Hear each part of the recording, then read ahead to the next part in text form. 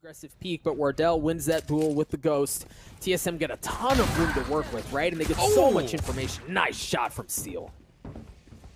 He's picked up the sheriff and the pistol and is panning out. I mean, you just have to love Steel for so many things, right, in this game.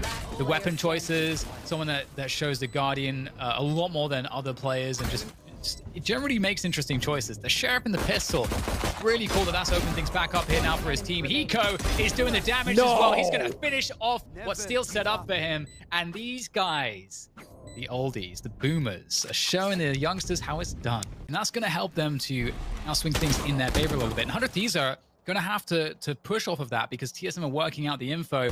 And there comes the kill for 100 Thieves, opening up off the entry there through mid. And it looks like they have B side control. Cutler is going to have a lot on his hands here. There's a trade, and now it's down to Hazed. Steel looking to get the spike down. He does have that lockdown.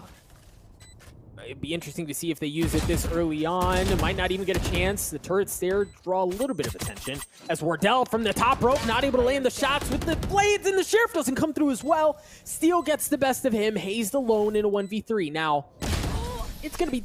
All right, never mind. I was going to say it could be something potential, but a 4K from Steel. 100 Thieves take a 3-round lead. They're going to get the spike down at the hands of Nitro. Hazed on a potential flank, but Steel sniffs it out. The lurker gets lurked. Now, 100 Thieves try to keep control of the site. The paranoia is there. Nitro stays, swings. Wardell with the op again. Asuna takes care of Cutler, but again, that operator is still in the fold. It's still a problem. The lockdown being used, as it's just down to Wardell. Yeah, and it's tough. He has to keep this alive. Oh, the timing is really awful, unfortunately, for him there. Mid. So, off the bat of this reset, TSM pulls everyone off of B initially. So now they don't know if there is a play into B or if the play continues to A, and if this is a fake or not. Trade comes through, and they are just having to play retake here. Although has to smoke that. He can't shoot the operator and also deal with the recon, so it's getting really awkward here now for TSM as 100 Thieves hit a nice timing into this A site. And now it's on the retake for TSM. This has been so difficult.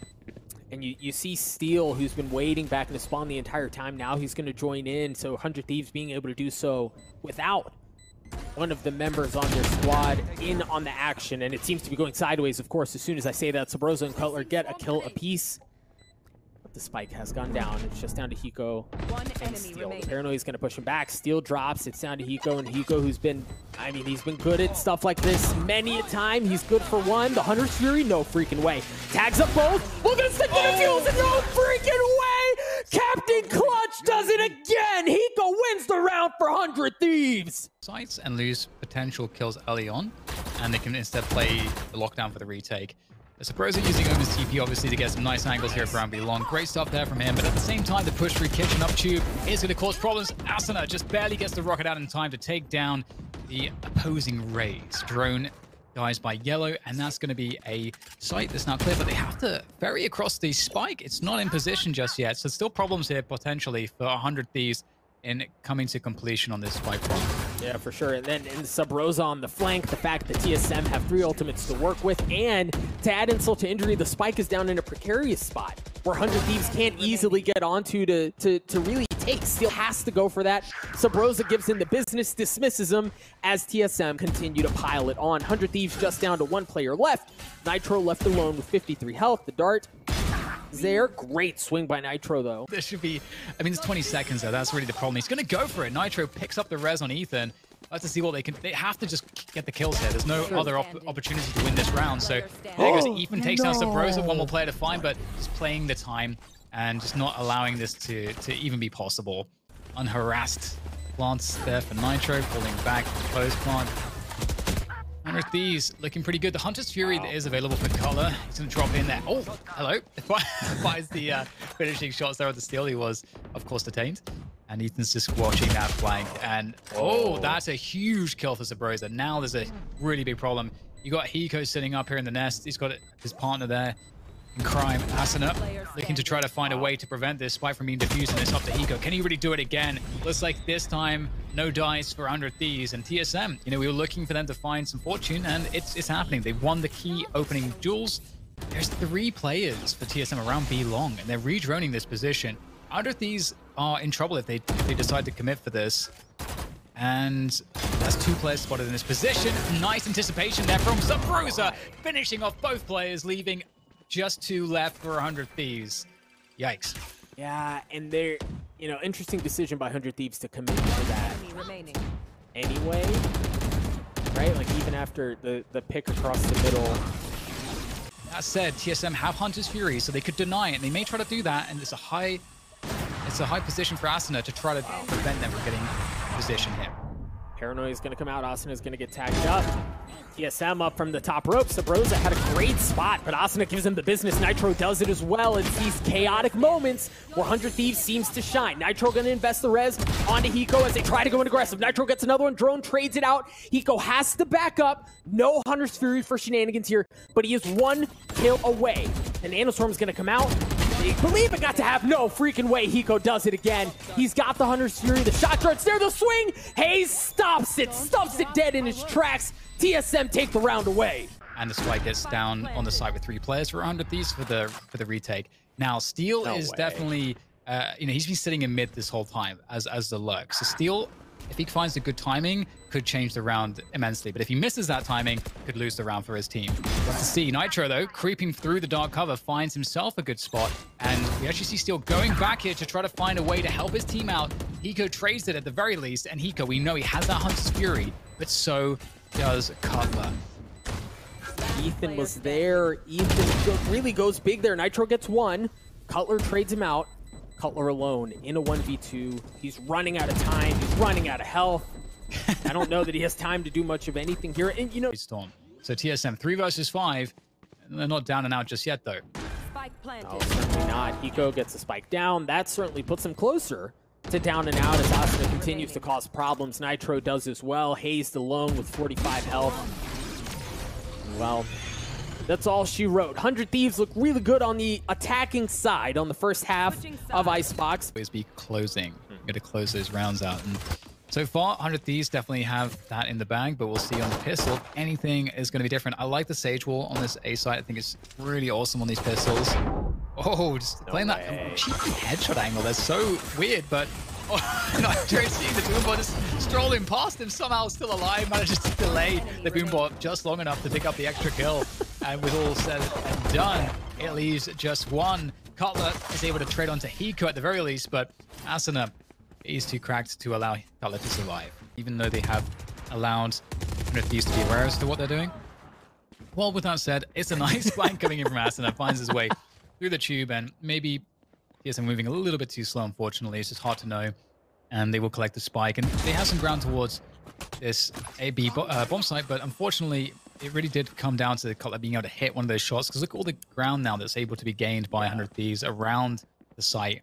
So at this point, TSM have to hit some crazy shots, even to have a chance to plant the spike. And they are committed to the site.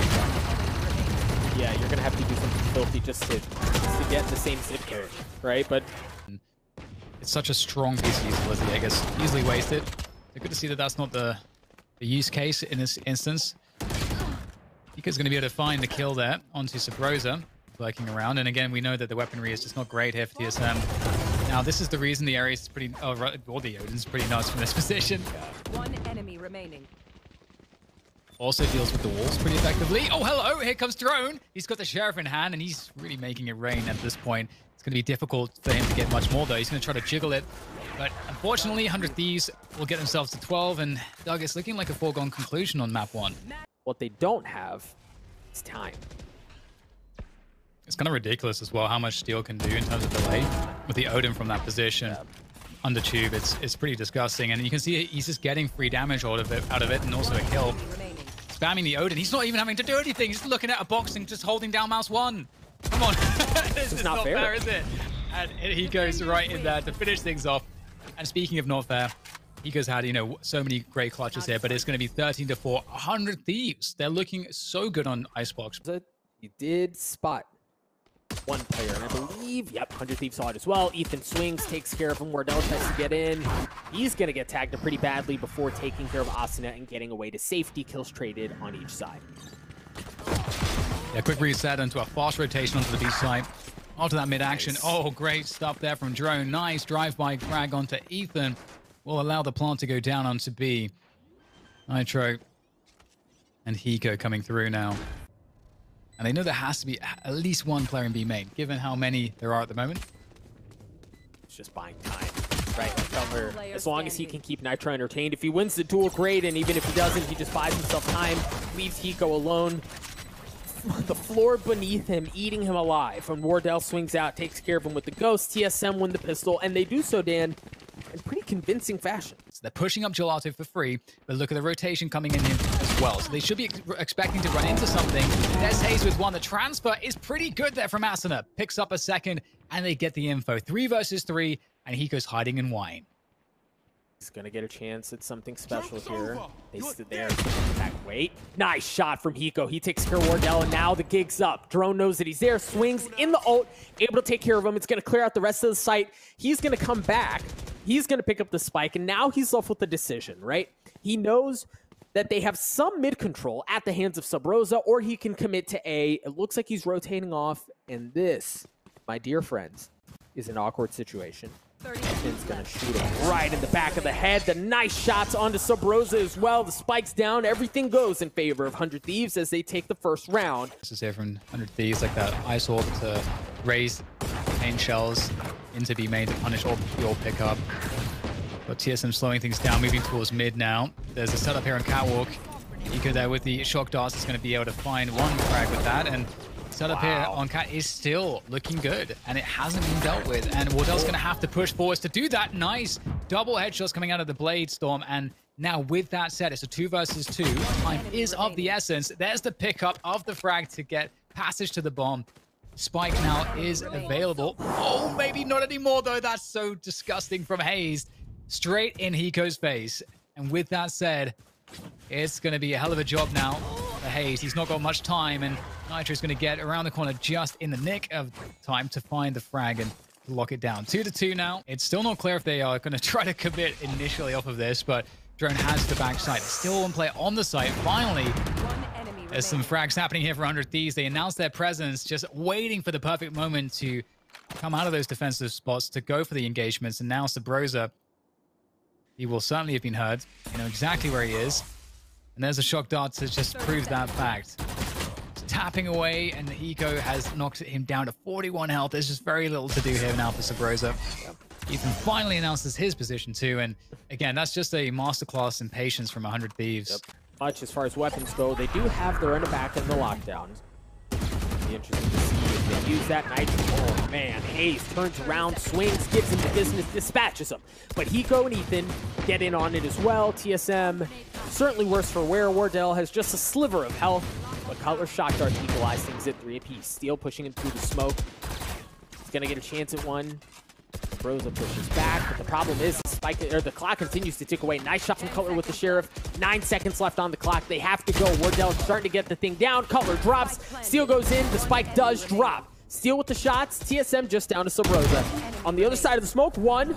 Isolating things down to 1v1. The Paranoia's got to come out. The Paranoia lands, but Steel swings with the 3K. Wins the round for 100 Thieves. It's in the hole that 100 Thieves does not, and that's the Hunter's Fury. There's the second lockdown. They're going to go ahead and use the run it back as well as they try to get onto the site. And there, dear friends, is that Hunter's Fury. That's going to take care of the lockdown. Meanwhile, Steel was one of the ones detained. That's going to give TSM license to get onto the site. So Broza gets all the way in. As he gets up top, he's got a chance at something great here. Something special. Gets two, looking for the third. Line him up and knock him down. So Rosa comes big, looking for the fourth. Austin is going to trade him out. He's left alone. A man on an island in a 1v4. Asuna with 8 health left too. He's going to swing. Great timing as he takes care of Drone. But again, that is just one of many steps he's going to have to take if he wants to win this round for 100 Thieves. And at the very least, charging up his ultimate with some additional kills is going to be very valuable. Trying to find something extra here, as you say, just squeezing out as much value as possible. Might not be too much left to squeeze out. And I like this in the sense, I'm not sure how much it factors into the decision making, but finishing on a B play here does deny that res at all. Dell actually catching the rotation there, just holding position has allowed TSM to get an extra kill. And the thing is about that is that they know that 100 Thieves know exactly what they're doing now, which is why they have that forward position in the first place. And you know what? It doesn't really matter if TSM have Sabrosa spraying through the smoke and landing 2 headshots. Always very nice to see. Cheeky little frag right at the end there, but 4-4 is the score. Is yet TSM, you know, finding some success here, Doug. You know, they're looking a lot better to pull this off, but they just have to go for it. Right. We'll have to see if it's going to work out. They've got to commit. They've taken the middle of the map. That's the one silver lining for them, but Asuna seems to be able to hold it off just fine. Nitro does as well. He's going to get away. What a firing squad from 100 Thieves. A main position, and the orb is collected. They're onto drone. Doesn't get the run it back off that though. No, but they are going to push Steel back, and they're going to flood onto the site. Steel, excuse me, had to look at the Omen ult, and he gets dropped. Ethan trades one out as well. The 103 out from, oh no! From Hiko as Asuna just, I don't know how he survived that. He ate that. But TSM have gotten onto the site. 100 Thieves, if the numbers disadvantage, FAZE has 4. As Cutler gets the spike down, he's going to use the lockdown as well. This round looking so good for TSM. Yeah, it's a good thing that he hesitated on the lockdown in the end, because it looks like it's going to be a pretty easy cleanup with all said and done. Exact same spot the previous round, or 2 rounds ago now, going to have the Vandal. Drone using the run it back. He knows exactly where to peek. What value out of that run it back as he takes care of 2.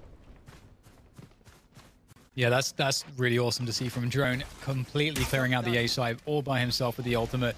And they haven't even used the lockdown or the blaze storm just yet, so that is a huge win. If they can save that for the next round, that's another with a huge punish. Really working on a retake here now. Here comes Nitro from the back on Cat, but it's dealt with, and that Cat setup is proving quite problematic here. Asuna trying to do what he can with the satchels, but TSM convert, and indeed to mid away, and they're going back to B here. TSM has, oh boy. All right, this is going from bad to worse. TSM, Nitro gets one with the Sheriff before dropping. Sabrosa drops as well. It's just onto Cutler. He gets onto the site. He is not going to get the spike down. He is going to swing. Takes care of Hiko, but he's going to drop. The judge that we teed up at the beginning proves to be too much. Losers, decider, match. TSM wins, they go on to Master. Or, well, TSM wins, we force map 3. TSM loses, 100 Thieves goes on to Masters. TSM out for the tournament. Yeah, really fast approach here from 100 Thieves, straight through to market. Sabrosa with the lurk, though. He wants to find that timing on the flank.